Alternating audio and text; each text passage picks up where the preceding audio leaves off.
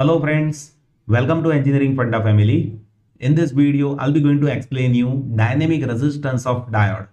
Here first I'll be discussing about basics of dynamic resistance of diode. After that, I'll explain you how to calibrate dynamic resistance from its VI characteristics. And at last, I'll derive equation of dynamic resistance of diode. So let us start with basics of dynamic resistance. See, dynamic resistance means AC resistance of diode. See, DC resistance means static resistance and AC resistance means dynamic resistance. Right? We measure dynamic resistance of diode in first quadrant of diode characteristic. See, in my last video, I have explained diode characteristic. So here, if you observe, this is first quadrant of diode characteristic in which we keep diode in forward bias. To keep diode in forward bias, anode should be positive with respect to cathode. And here we have third quadrant characteristic. In third quadrant, diode will be there in reverse bias, where anode will be negative with respect to cathode. Right. So dynamic resistance that we measure usually in first quadrant of diode characteristic. See, near knee voltage, dynamic resistance doesn't give proper calibration. So whenever you calculate dynamic resistance nearer knee voltage, it doesn't give proper calibration.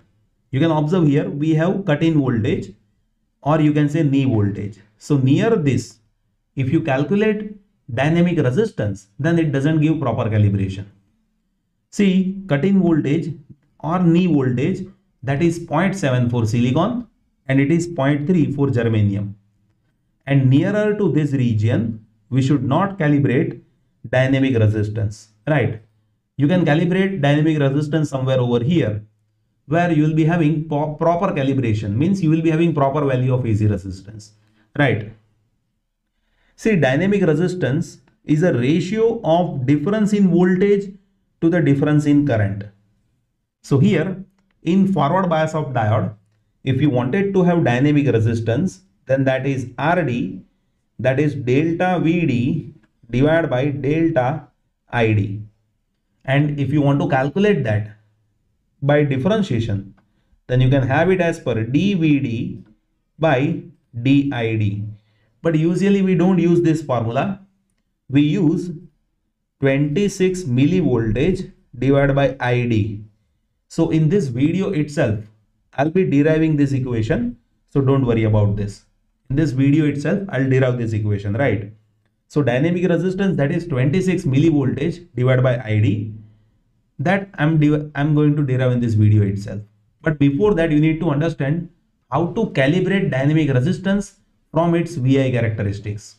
So here you can observe we have VI characteristic, where let us consider I just want to calibrate it in this region. Right? So center point is this. From where, let me take extensions so that you can get characteristic as per AC signal. So here on current, extension is happening like this, right? And on voltage, extension is happening like this. You can observe here, right? Now here, if I change voltage like this, then current will also change like this, right? If I change voltage as per this variation, then current will vary like this. So here, if I say this is having operating point Q, this is having operating point Q1, and this is having operating point Q2, then here with respect to operating point, voltage and current will change. So to get dynamic resistance, we will be considering center point. And with respect to center point, we will take tangent. And at tangent, whatever resistance is there, that will be dynamic resistance. For that, let me show this characteristic by bit zoomed version, right? So here you see, I'm showing you this characteristic like this. So that is this, where let us say here we have Q1, here we have Q, and here we have Q2 point. which I have shown you over here, right? So what we will be doing is we will be taking tangent from Q, which is center one. So tangent will be somewhat like this. So tangent shows what? Tangent shows that variation of voltage with respect to current. So horizontally we have variation of voltage, that is delta VD, you can observe here, and vertically we have variation of current, that is delta ID. And this slope is dynamic resistance. Practically that is how one can calculate this. Now let us try to understand this equation derivation, which is RD is equals to 26 millivoltage divided by ID. So for that, first of all, you should know what is diode current equation. Diode current equation. See, diode current equation that I have derived in video lecture series of EDC. Still, here I'll be directly writing it. See, diode current, that is ID, that is equals to IS into e to the power VD by eta VT minus 1, where this IS, that is current due to minority carrier, VD is voltage applied across diode, eta is ideality factor, VT is thermal voltage at room temperature, that is 26 millivoltage usually, right? Now to have RD, we need to differentiate this ID with respect to VD, right? So let us differentiate this equation, right? Differentiate this equation. So dID by dVD, if you differentiate this, then this I of S, that is constant, take it outside, and differentiation of e to the power VD by eta VT, that will be e to the power VD divided by eta VT, and differentiation of this term, so that is 1 by eta VT, right? And minus 1 integration, that is 0. Now here, if you observe dID by dVD, now you see simplified equation will be IS into e to the power VD divided by eta VT, right?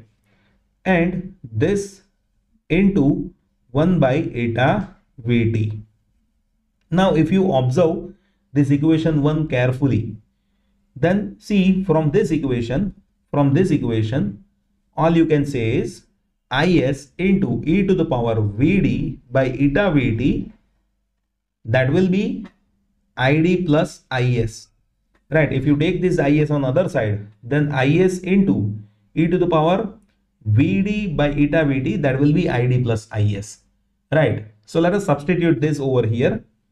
So now you will be having dID by dVD, now that will be ID plus IS divided by eta VT, right? Usually you will be observing this ID current that is very greater compared to IS.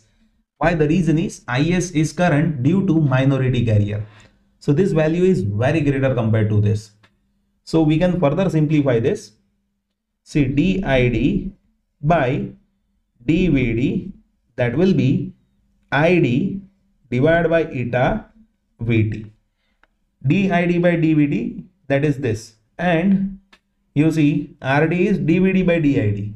So just take reciprocal of it. So you will be getting RD, that is dVD by dID, and that is how much? Eta VT divided by I of D.